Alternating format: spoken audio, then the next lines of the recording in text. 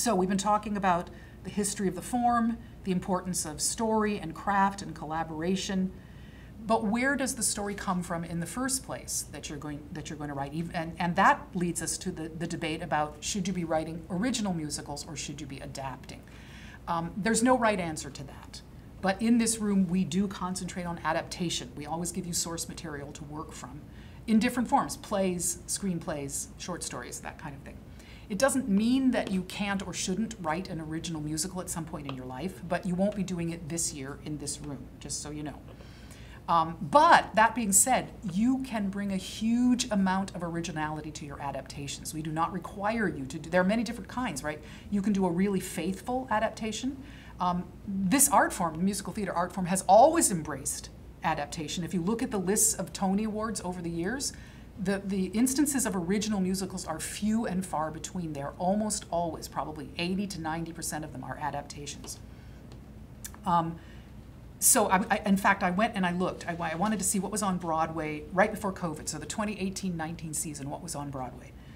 There were a bunch of musicals based on movies: Beetlejuice, Moulin Rouge, Pretty Woman, Tootsie, Frozen, Mean Girls, The Lion King, all of those based on movies. There were musicals that were from the existing songbooks of artists, like Hadestown, that was based on the 2010 folk opera concept album by Anais Mitchell, and Jagged Little Pill, which was inspired by a 1995 album by Alanis Morissette. And when we look at what's reopening now that things are finally starting to open up, what's coming back?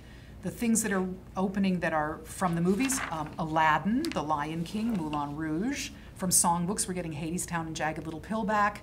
Ain't Too Proud, The Life and Times of the Temptations, which tells the story of that Motown group. Tina, the Tina Turner musical. And then reopening from previous really long runs, we have Chicago, which interestingly is a revival of the 1975 musical, which was based on a 1926 play. We have Come From Away, which, although there's a lot of originality in that piece, it is based on interviews with real people in Newfoundland who went through this experience, and people from the plains. There's Hamilton, which is based on a book, as Lin-Manuel is always talking about that book and how he fell in love with it. Phantom of the Opera is based on a French novel. Wicked is based on a novel. The Book of Mormon is largely original. That's one in there that is primarily an original story. But on the other hand, bear in mind that it was written by Trey Parker and Matt Stone, who were already pretty famous at the time for South Park. So it's not like they were unknown writers who got their original material on Broadway. Didn't quite work that way. Dear Evan Hansen is also largely original. It's based on an incident that apparently happened in the life of one of the writers, Benj Pasek, but otherwise it's largely original. So there's an example. The new shows that are opening up, that aren't, that weren't already running or coming from a long run. Girl from the North Country, which is a Bob Dylan songbook. MJ, a new musical adapted about the life of Michael Jackson. Mrs. Doubtfire from the movie. Diana, which is about, Princess Diana, and largely it's a biography. It's based on her life. But then there is an original new musical called Flying Over Sunset that's opening. But again, bear in mind, the music is written by Tony and Pulitzer Prize winner Tom Kitt, who wrote the music for Next to Normal. So again, not exactly an unknown team getting an original musical on Broadway. But, a little bit of hope, Six is opening. Six is a pop musical about the wives of Henry VIII, and it was originally presented by Cambridge University students at the Edinburgh Fringe. And now it's on Broadway. So there are exceptions here and there, but you can see that largely these things are adaptations. Why is that? Why do we see so many adaptations? I think primarily it's because the musical has so many moving parts. When you're trying to deal with the book, the lyrics, and the music all working together, if you start with an existing proven storyline, it's just one less thing to have to worry about with all these moving parts. So it's not impossible to write an original story. It's just a lot harder to make sure that everything is going to work together. And it can speed up what is often a very lengthy process. You can get there quicker if you're starting out with a proven structure. Now, bearing in mind, adaptation does not always mean faithful adaptation. It can also mean a complete reimagining. So, for instance, Romeo and Juliet becoming West Side Story. It's not a faithful adaptation, but we can see the parallels. It is also possible to use a structure simply as a structure without any intention of your audience being able to recognize the source. So if you're really determined to write an original musical and or you can't get the rights to something you want to write, if you can find something that you really like out there and use the elements of how the story is told and adapt them to your own story, then you can get the benefit of the structure without actually adapting the piece and not even telling anybody that's what it is. So that's one way to get around it. If you are desperate to tell an original story, look for something that you can base your structure on. What kind of an adaptation you write depends a lot on whether you're trying to capitalize on the popularity of the source material, or whether you want to bring a new approach, like take an old thing and reimagine it, or whether you just want to use the structure to guide you. So obviously from that list I was reading, many musicals these days are adapted from really popular movies. And I hear oftentimes in this room, I hear people complaining and saying, oh, damn it, everything's from a movie, there's no creativity involved, they just take a movie and change it. And I want to say that if you look back at the history of the Broadway musical, you will discover that adaptations have always been there. It used to be more popular the way to do it used to be to adapt a popular play. Now the way to do it is to adapt a popular movie. There's nothing inherently different about those two things. They're taking a piece of art that has become very popular in the world and musicalizing it. In the old days, plays were the things that became popular. Nowadays, movies are the things that become more popular. Plays too sometimes, so you still will find things based on plays, but more often movies. So it's not anything new or anything to lament.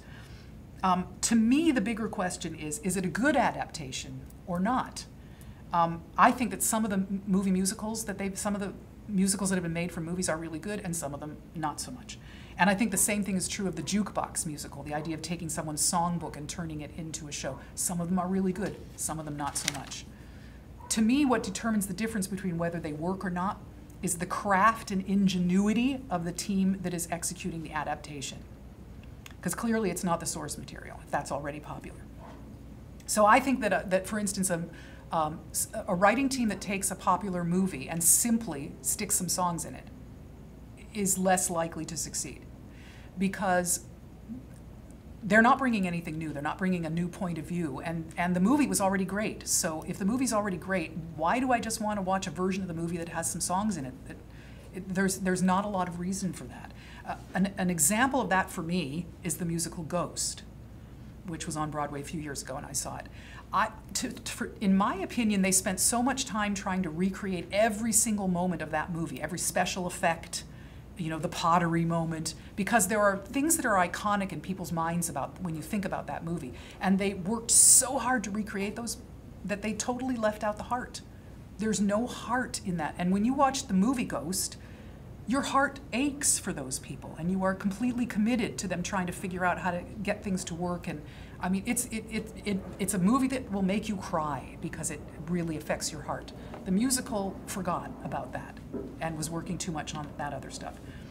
And it only lasted 4 months on Broadway, Ghost. Beetlejuice, on the other hand, which I saw in 2018, what's interesting about Beetlejuice is that it deviates from the movie. It isn't faithful at all. It has a different way of telling the story. It's true to the essence, but it is not true to the story. Which means if you love Beetlejuice, you could be mad, I guess. But on the other hand, you could go, oh, this is interesting. This is new. This is something I wouldn't have gotten from the movie. So there's a reason for me to see the movie and see the musical, because they're different. Same thing with jukebox musicals. I think they're successful if they are careful to use the songs that they're using to tell a story, and not simply string a bunch of songs together and throw some book in as an excuse to get from one song to the next. So I think they're much more successful if they actually, I think Mamma Mia is a really good example of that. Those are really popular songs. They could have just strung them together, but most of them, they really made them meaningful in the storytelling, and that's why I think that one works. So whether you're doing a movie or a novel or a songbook or whatever, one of the problems is that if something is really, really popular, the odds are the rights are really, really expensive, and you're not going to get them. They're going to be bought up by a producer, and the producer is going to hire a known team to write the show. But, so that's another reason to go to adaptation, right? But that's why I say you shouldn't fret.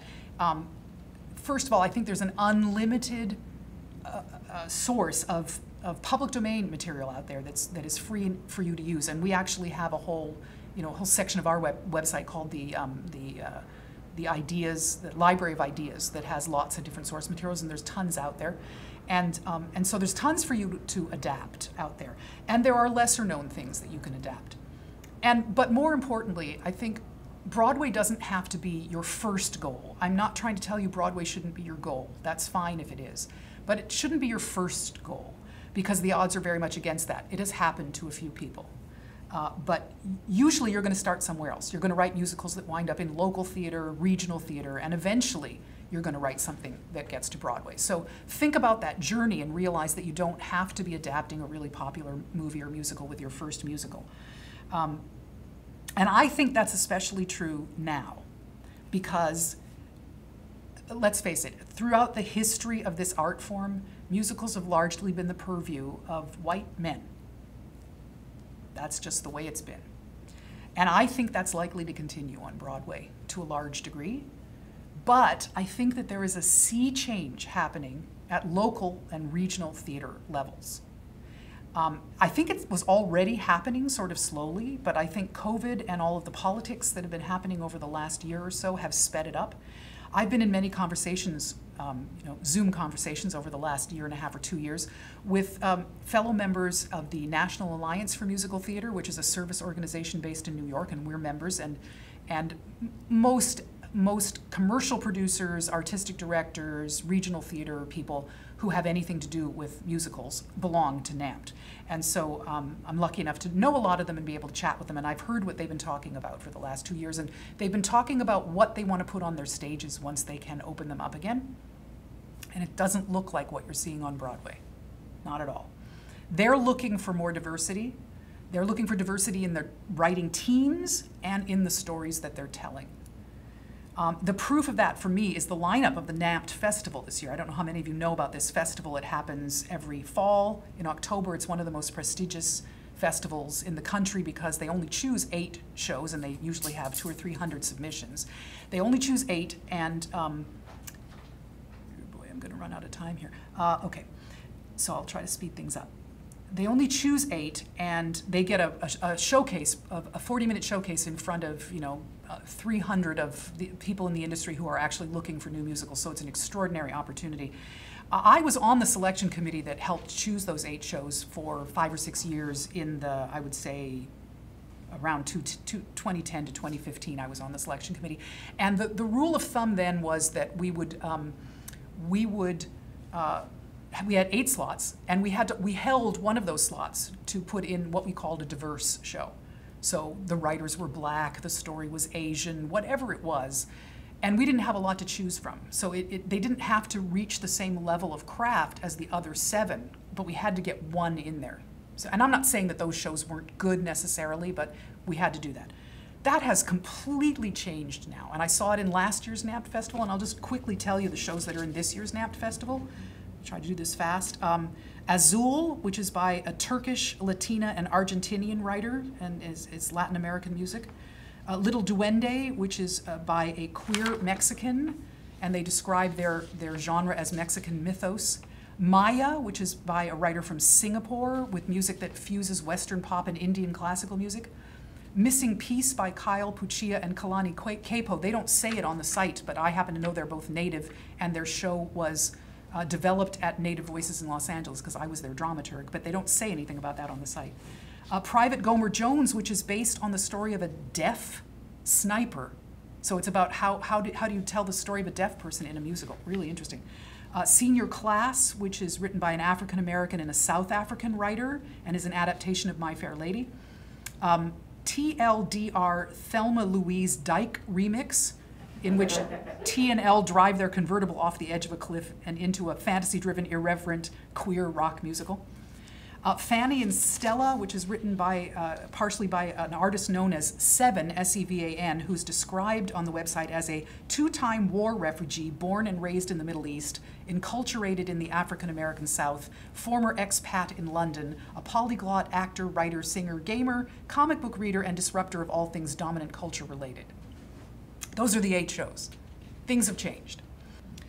So, does this mean that if you don't have the clout to get the rights to a big major adaptation, then you can only have success if you are non-white and non-male.